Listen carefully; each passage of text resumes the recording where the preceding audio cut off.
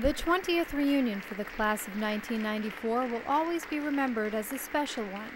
It is fitting on the day of your 20th class reunion that you are gathered here to remember one of your own. One that honored their former classmate, Sergeant First Class Jared Monti.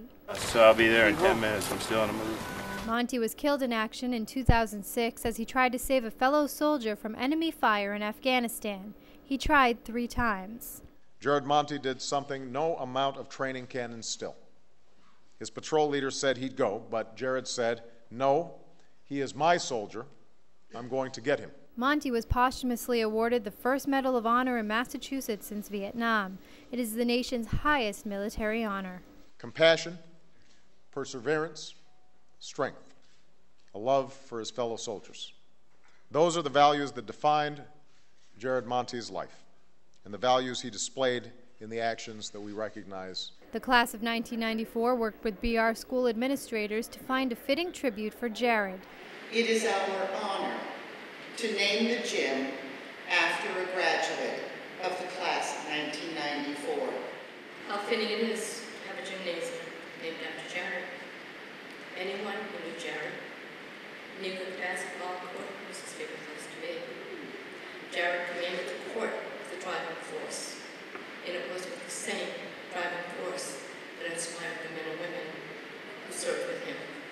Now the school's gymnasium will bear his name and his story. In the end, in the final few minutes, he was faced with a task where he had to make a choice. And for that task, he tried his hardest to save another soldier. And for that task, he never gave up trying.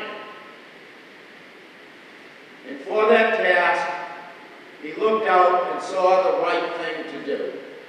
So I haven't seen you in a while. Though he is gone, Jared Monti's spirit lives on through his family, his friends, his academic home, and his life's motto.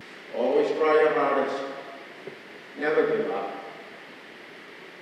And do the right thing in life.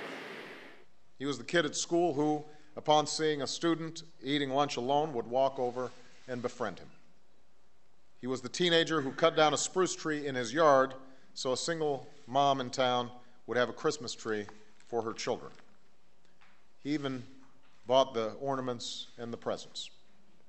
He was the soldier in Afghanistan who received care packages, including fresh clothes, and gave them away to Afghan children who needed them more. I have that tremendous feeling of pride, but I still can't get over not having my son, because I would give all of this up, all of it, everything, just to have him back, just to be able to hug him one more time.